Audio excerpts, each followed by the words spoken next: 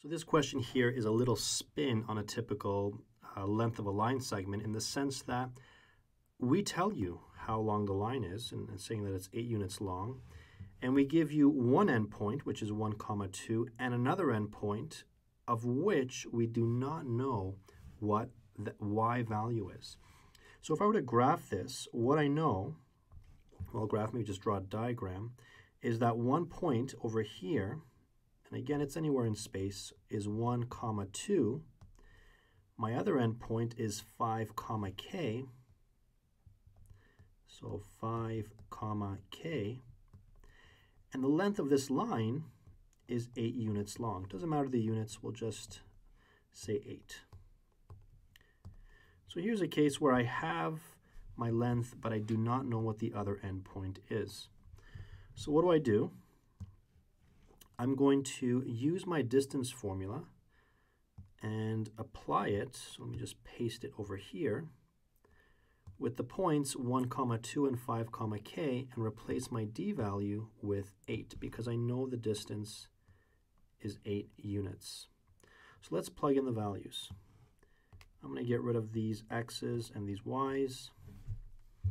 I'm going to replace x, say x2 with 5. So there's my x2, my x1 with 1. K will be my y2 value, minus 2 will be my y1 value. So I want to figure out what k is. And what I'm going to do is work backwards from the information I have until I have some kind of way where I can determine what the value of k is. So first things first, let me start by getting rid of this square root sign by squaring both sides. So what happens on my left-hand side? The 8 squared becomes 64. And on my right-hand side, the square root disappears. So this cancels with this, so to speak. And what I'm left with is 5 minus 1 squared, that is 4 squared, plus k minus 2, and that's all squared as well. Now if I square the 4, I get 64 equals 16 plus, and I'm not going to bother to expand this, k minus 2, that's squared. And what I'm going to do now is bring the 16 over to the other side, so it becomes a negative. That means I have 64 minus 16 equals k minus 2, all squared. 64 minus 16 is 48, equals k minus 2, all squared.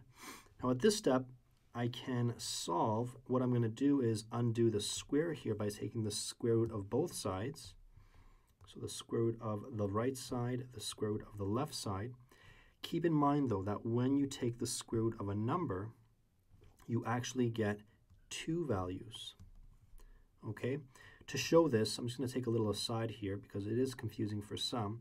If I have x squared equals 4, and I take the square root of the left side and the right side, my x value is not just 2, it's actually positive 2 or negative 2. Because if I put a negative 2 into here and square it, my answer is 4. And vice versa, if I put a 2 into here, square it, my answer is still 4. So I'm going to get actually two answers, and we'll see what that means geometrically in a moment.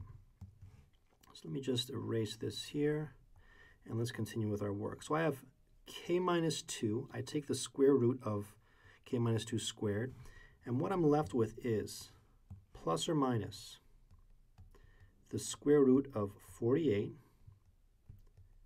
equals k minus 2.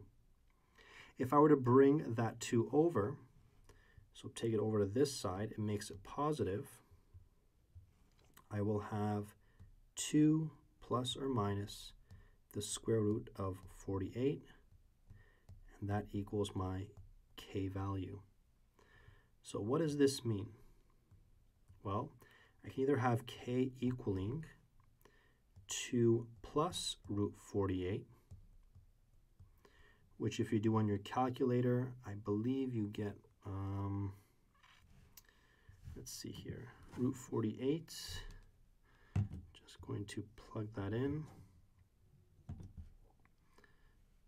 you should try it on your own. Make sure that you know how to take the square root of a number. I get 6.928, let's say. So here I have 2 plus 6.928. Add those together, I get 2, I get 8.93, let's say. Similarly, if I take the negative value and I identify what k is, I have k equals 2 minus root 48, which is the same as 2 minus 6.93, which is the same as negative 4.93. So there, we've done all the work to identify what k is, and we ended up getting 2 values. So how does this figure into our question here? Let's go back to our diagram. So k we found was firstly 8.93. That corresponds to this guy here. Now what does this other guy correspond to? Well, the key lies in how I drew the picture, okay? I assumed that the endpoint of this line was on this end here. I'm going to have to move this out of the way to illustrate the other possibility. Let me just move this to the side over here. I could have had my line not go just upwards, but also the other way as well, okay? In fact, this point here could have been 5, k, let's say. And that's where the other the other coordinate comes into play. This negative 4.93, well, that's my other value for k. And again, this is also a potential value for 8. Just paste it here. Okay, so that's where the 2 answers come from. And we're going to explore this more at a later date when we look at the roots of a quadratic function, because essentially that's what we're looking at in this case. Okay?